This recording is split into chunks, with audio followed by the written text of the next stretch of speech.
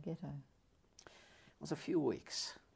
I don't know dates, but we were a few weeks in the ghetto.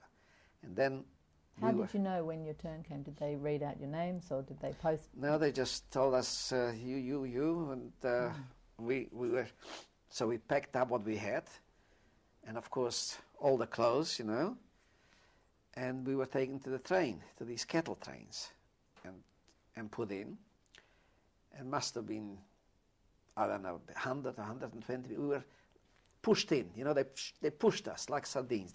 I remember them pushing us because there was already, the wagons were full, but they still kept pushing people in.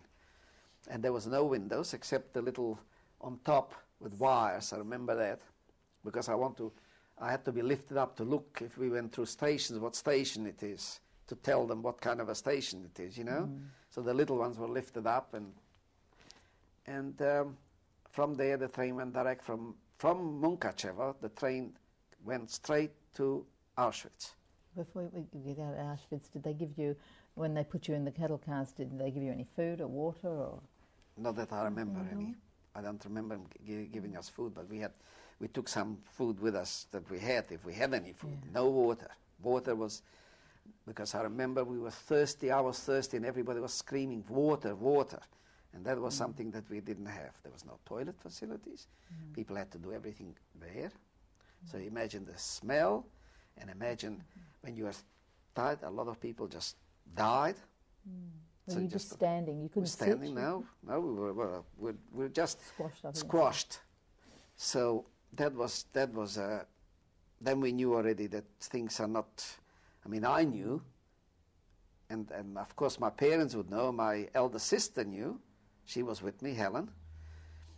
But the little ones, they were crying for food. And it's nothing. So I remember the station. I remember vividly.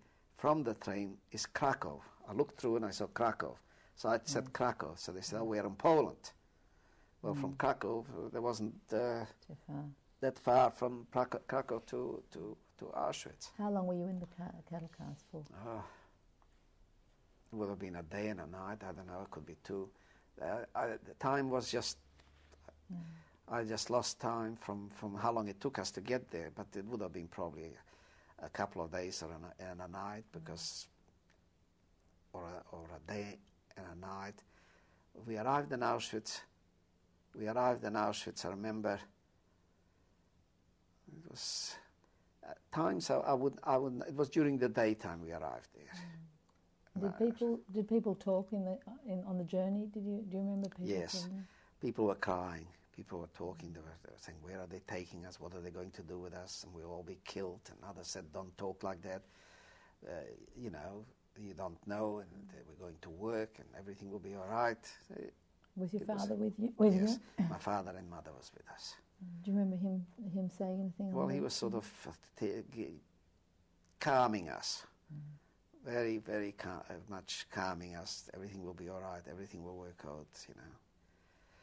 And the little ones were crying, like Ella and Sura. They were little children. So we were all comforting them.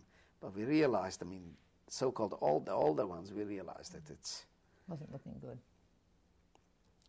No.